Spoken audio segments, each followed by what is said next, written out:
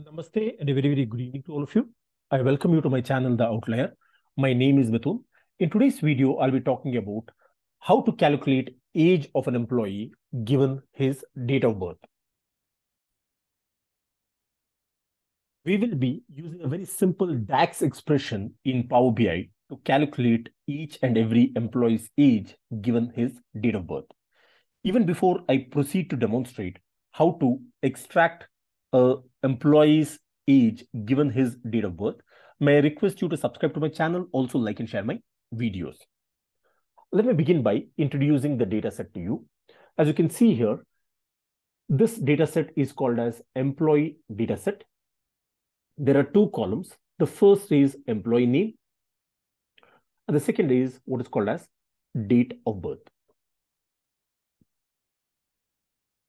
If you look at the first employee, her name is Irene Maddox. Her date of birth is 2nd March 1952.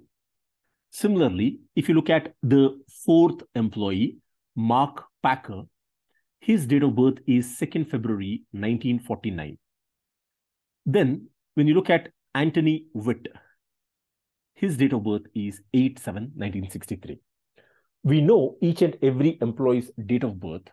Question is, using his or her date of birth, can we find out age in Power BI? How many such employees do we have? When I look at the last row, you can see here, it says 98. So roughly in this data set, we have 96 employees with their date of birth. We would like to extract each and every employee's age. How do we do this? To do this, let me now proceed to show you the interface of Power BI. This is the interface of Power BI.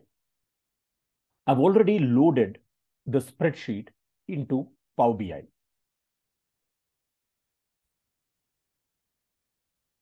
On the right side, you have three interesting options, namely filters, visualization, and the fields section. Let me go on to expand the fields section. You can see here, the table name is displayed as employee data. This is the table name which we will be working on.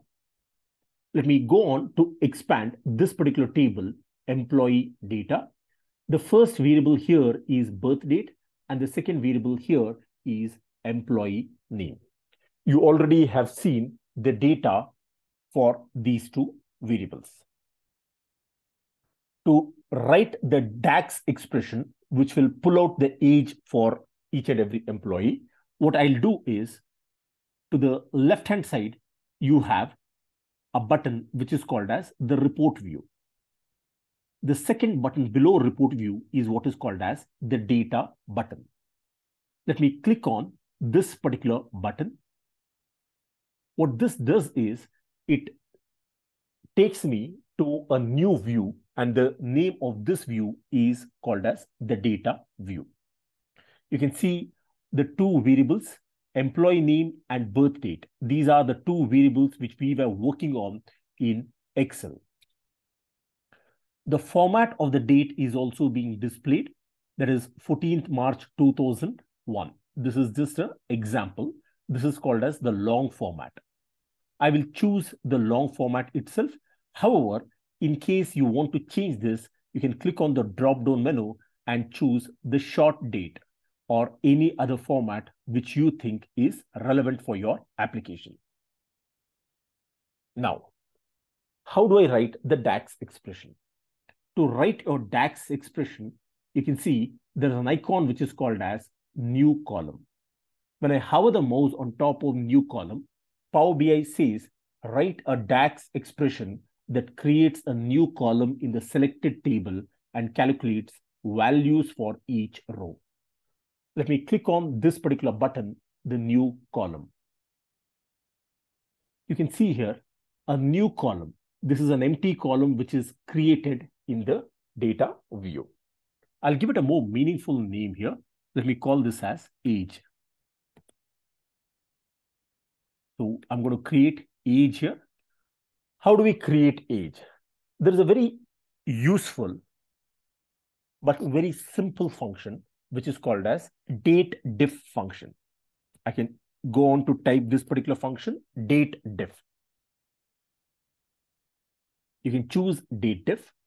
The moment I choose DATEDIFF, you can see Power BI helps me with the input parameters. There are 3 input parameters. The first is date 1. The second parameter is date 2. Date 1 is the starting date. Date 2 is the end date. Finally, when you take the difference between date 1 and date 2, the answer or the value can be expressed as an interval. So there are 3 parameters, date 1, date 2, and interval. You can read, there's a short description for this particular function. It says, DATEDIFF returns the number of units between the input 2 dates. So it's pretty clear here. Let me specify the variable name here. Employee data, this is the name of the table. The second item from the top is employee data with birth date. You can use the .date property here. You can see here, this would be the table name, and after bracket, the birth date is the variable name, and we're using .date. Let me go on to put a comma. There's a catch here. What Power BI does is, Power BI is expecting me to specify the second date. But unfortunately, there is only one date variable, namely birth date.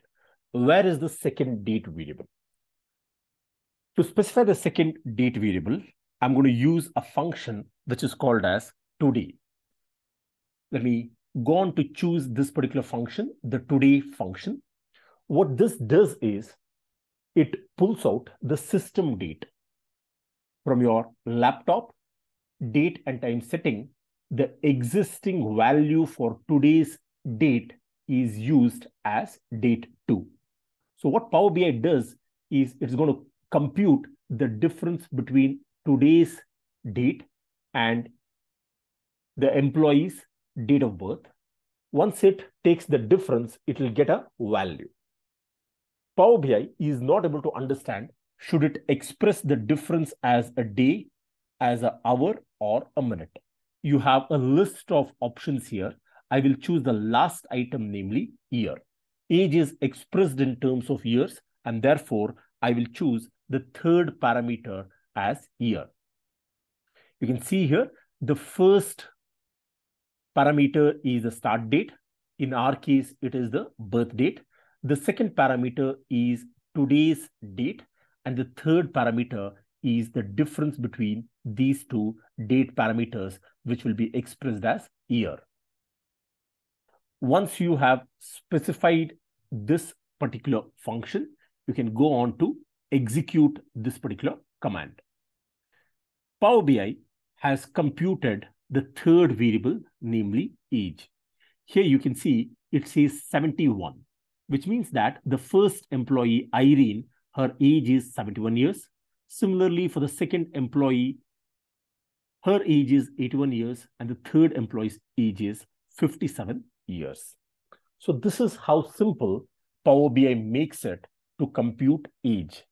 You need to use the DATEDIFF function and specify 3 parameters: the employee's date of birth. Secondly, you can specify the system date. And thirdly, you can specify year. Now, one question is, what is the guarantee that this calculation is correct? To verify whether this calculation of age is correct or not, let me go to Google. But before that, let me keep in mind the birth date of one person, namely Irene. Look at her birth date. It is 2nd March 1952. I repeat, 2nd March 1952. As you can see here, I'm currently on Google.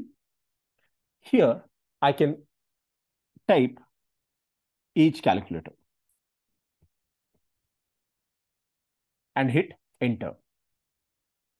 When I type age calculator in Google, the very first link that I get is calculator.net. Let me click on this particular option. You can see here, this is the website for calculator.net. Here we have an example, date of birth and age at date of birth. Age, my apologies. First one is date of birth. Second one is age as of. This would be the second date value. Date of birth, if you look at Irene's date of birth, it is 2nd March. So I can specify March here.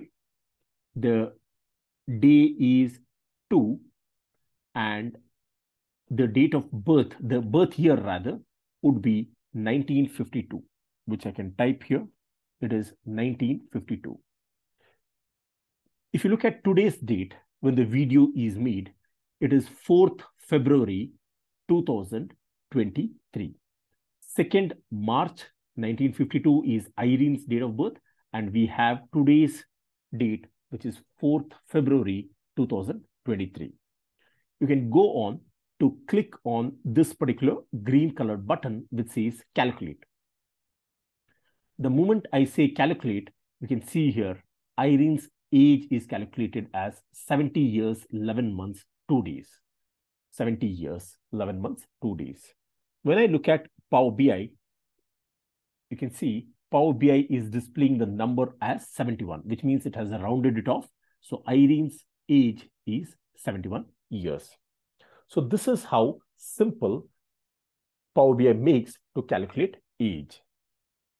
Just in case you want to calculate, you want to verify who is the oldest employee and who is the youngest employee. How do you do that? You can click on the drop-down menu here. Right at the top, you have two options. First is sort ascending and the second is sort descending. Let me click on the second option, namely sort descending. The moment I click on sort descending, you can see here each and every employee is sorted based on his age. The oldest employee is a person called as Mark. His age is 94 years. The second oldest employee is Carol. Her age is 93 years. The third oldest employee is Sachin. His age is 92 years. So these three people have the oldest age. They are in their 90s. Now, just out of curiosity, if you want to see the youngest employee, again, you can go on to click on the drop-down menu and you can choose sort ascending. When you choose sort ascending, you can see here the age is sorted based on ascending order. The youngest employee is Michael Kennedy. His age is 52 years. The second youngest employee is Barry. His age is 53 years. And then we have Caroline Jumper, whose age is 54 years. So this is how DATEDIFF can be used. In this particular example, we have calculated age of an employee. Now, the DATEDIFF function can be used for a wide variety of purposes, not just in the calculation of somebody's age. In case you want to find out the duration between order date and shipment date. Let us say the order is placed on Monday and the shipment day is Friday. You want to find out the duration. In this case, if you just take the duration, that would give you the turnaround time. Similarly, in case you have your own personal details or your kid's date of birth or your anniversary, your family or your friend's date of birth, family members' date of birth or your friend's date of birth, in each of these cases, you can use their date of birth to evaluate the age. There are many business applications as well for the DATEDIFF function. The first is, if you want to find out how old is the purchase order and invoice, you can use this particular function. Secondly, you might want to find out how long the project has been going on for. Here again, the DATEDIFF function is very useful. Thirdly, you may want to find out how many weeks the project has been going on for. Again, the DATEDIFF function is very, very handy in each of these cases.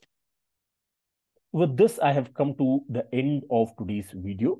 In today's video, we've seen how to use the DATEDIFF function, which is an example of a DAX expression in Power BI to compute each and every employee's age. I request you to subscribe to my channel, also like and share my videos. Thank you very much for watching this particular video. Have a great day ahead.